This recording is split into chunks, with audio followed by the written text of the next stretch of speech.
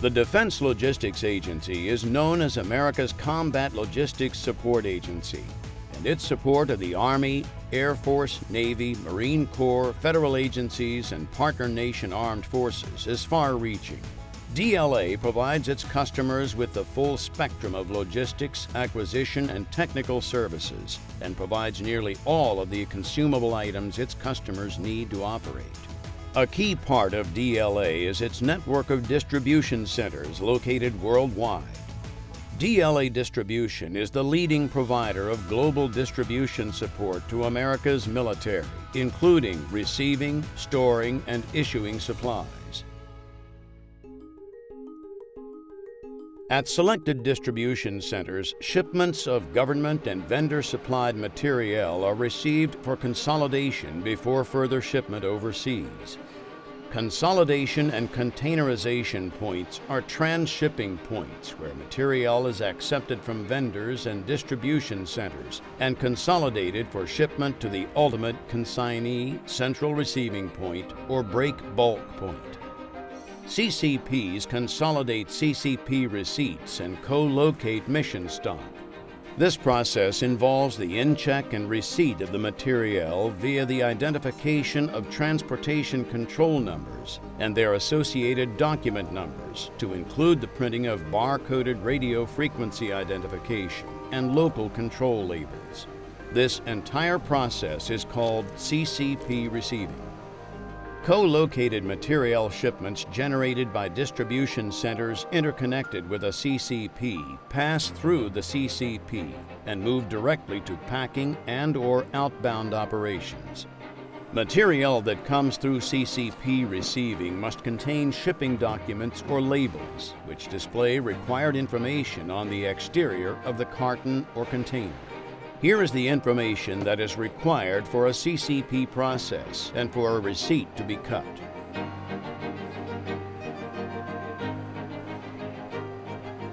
This is an example of frustrated materiel due to lack of documentation. The exterior container does not include required information. In this example, the TCN is missing. This can result in the delay or disposal of the shipment. When the materiel is multi-pack, also known as mixed national stock numbers, materiel must be labeled and marked with shipping documents for each document number, with its associated NSN attached to allow full visibility of all materiel in transit. This is an example of a good CCP receipt. It has a military standard 129 label on the left side and shipping documentations for each document number on the right side. A brightly colored marking allows receivers to see that the materiel is a multi-pack. Here is another example of a good CCP receipt. In addition, multiples must be labeled and marked for better visibility of materiel in transit. DLA Distribution, by policy, cannot accept bare items. Bare items will not be packed by DLA Distribution. Materiel must be properly packed to avoid damage to the freight during shipment. The shipping documents and markings must match to prevent materiel from being frustrated. If there is a discrepancy, a transportation discrepancy report will be filed at the point of receipt. If discrepancies cannot be corrected within 90 days from the time of research to resolve the frustration begins, and the reporting activity has exhausted all good faith efforts to locate the owners, the report is considered closed. Good faith is defined as a reasonable effort to contact the owner of the materiel. This includes any information available on the shipment that might identify ownership of the materiel. If the vendor provides a written response that indicates they have no shipping information, the good faith effort is concluded.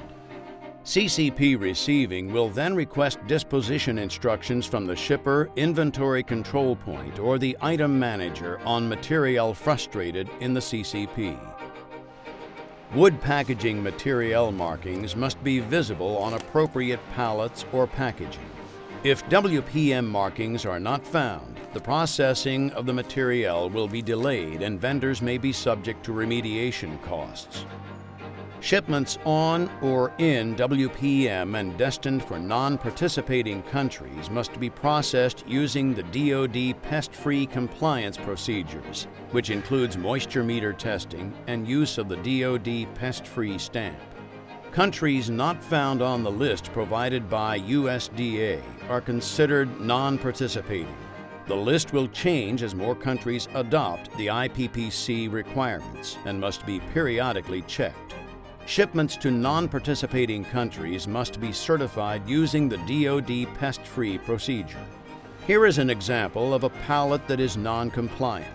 The pallet does not have the required WPM markings and therefore may not move forward in the transportation system until it is corrected. A DLA Distribution employee will visually review the freight for damage. If the freight is damaged, a TDR will be filed at the point of receipt. The materiel will also be visually checked to see if it is properly loaded, braced, blocked, and placarded. If freight is not properly loaded, a TDR will be filed at the point of receipt. Pre-positioned materiel receipt document data needs to be conveyed to the ICP prior to the time of shipment. The final destination for CCP materiel is to our overseas customers. Our customers rely on DLA and its vendors to supply them with the critical items they need to accomplish their mission. Following proper procedures will ensure there is no delay in shipping out materiel. The goal is always for our customer to receive the right item on time, every time.